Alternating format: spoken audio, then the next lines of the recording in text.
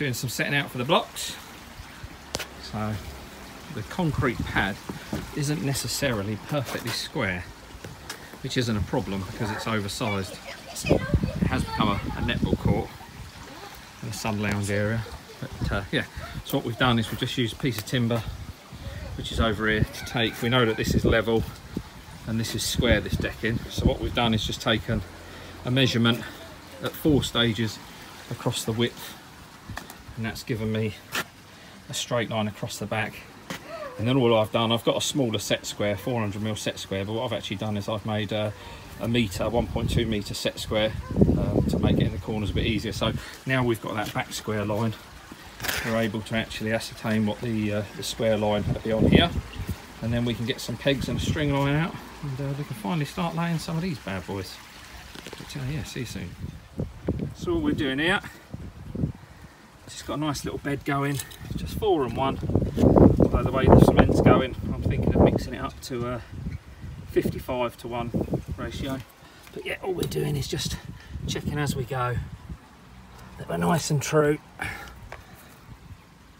Check with a small boat level, and then we go through with a big level. But we've got all our string lines set out. That's the most important thing. Just make sure you follow them, don't rush, and ideally don't do it in the heat that I'm doing it in.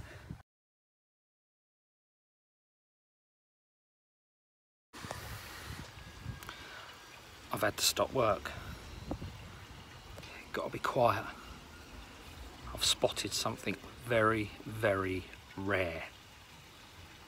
Some say it's not been seen for the last 7 days.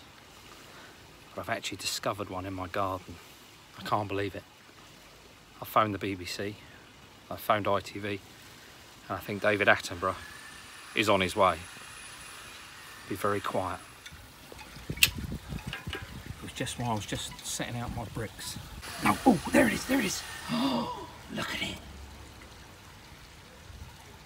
It's cement. How crazy is that? And the cement awaits his prey. It's gone now, but how awesome was that? Steve Irwin would have been proud. Right, so we're just carrying on laying some blocks. So we've got our 4 in 1 mix, last mix of the day, so it's starting to go a bit funny now. Really, when you get to this stage, what you want to be doing is you're getting rid, because trying to tap it down is actually harder than bloody mixing it up again. So just to remember, it is groundwork, it's not cookery. I'm not a brickie, you know, far from it. But you know, it's just about having a go, isn't it? Just about having a go. I ain't laid many blocks today. I don't know if Evie wants to have a pan round, and just literally finished work an hour or so ago, and we've just been plodding along. Just out the back. But yeah, just in the back of your mind, you know, all this is going to be covered up. You know, it's not going to be on site. It's going to be nobody coming round. You know, look at Tommy Walsh. He was crap. He made a lot of money. Working our way around. Let's grab a block. Always have your blocks by your hole as well, which I haven't done. I've just run out, so should have moved these in first. But just getting these in. Yeah, try and be as organised as you can. And then I like to use a mulch because I'm not very good with a bed. So this is just a patio laying mulch, kerbers mulch, whatever you want to call it, rubber hammer. But personally, I just find it a bit easier to give them a tap down. But just when you're tapping down, try and tap from the middle. We're just looking, we're getting that nice and level. Nice, satisfied. We'll grab our level. Just, little level's great, but got a joint that needs to go down there. But yeah, there you go.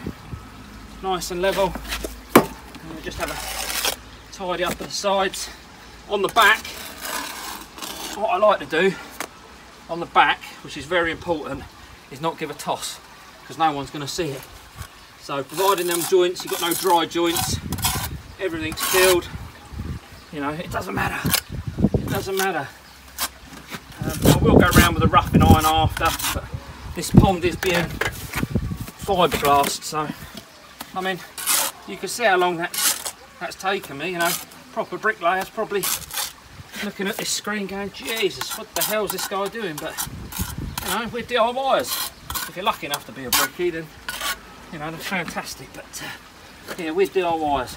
This is how DIYers do things. Probably the wrong way, but there you go. That's a block laid. I don't know if Evie wants to have a pan around just to have a look at what we've done this evening in an hour or so. A couple of hours. Now we're just building up our corners. And, yeah, so as I say, probably struggling to hear me now. I'll come close to the camera, straighten my back a bit as well. It's a 4-in-1 mix.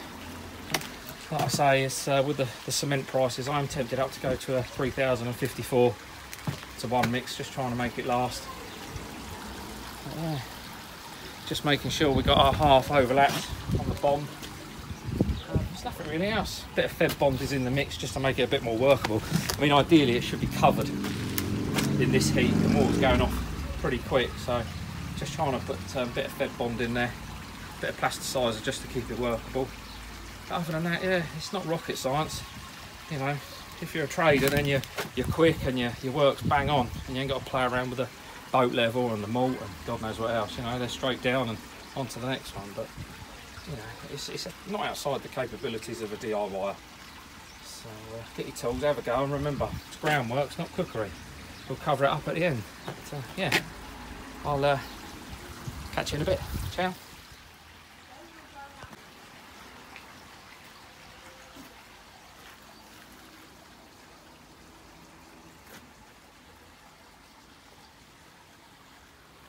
So there we go, folks.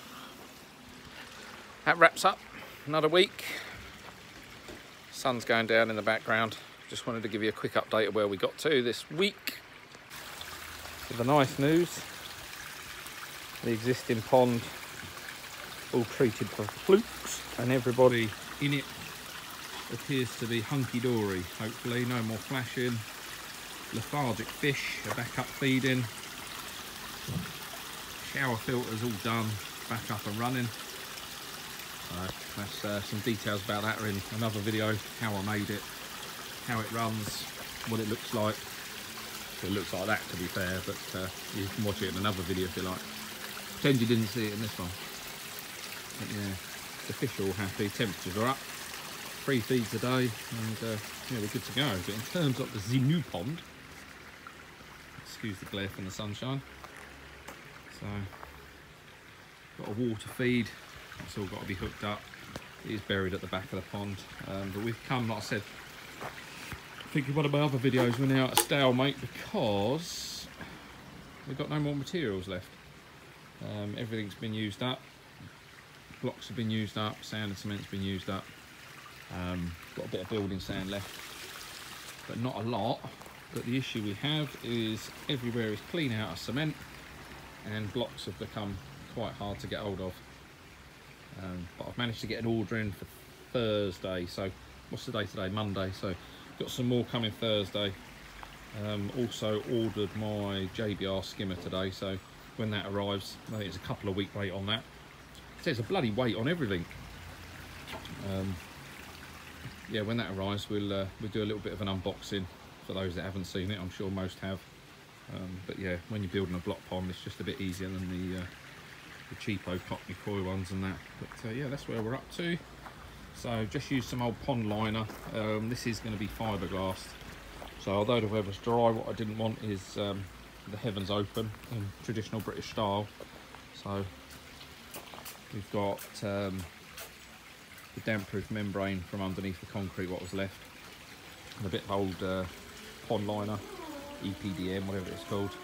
And I've just put that behind to make sure, obviously it's underneath and then it's tied over at the bottom of the wall.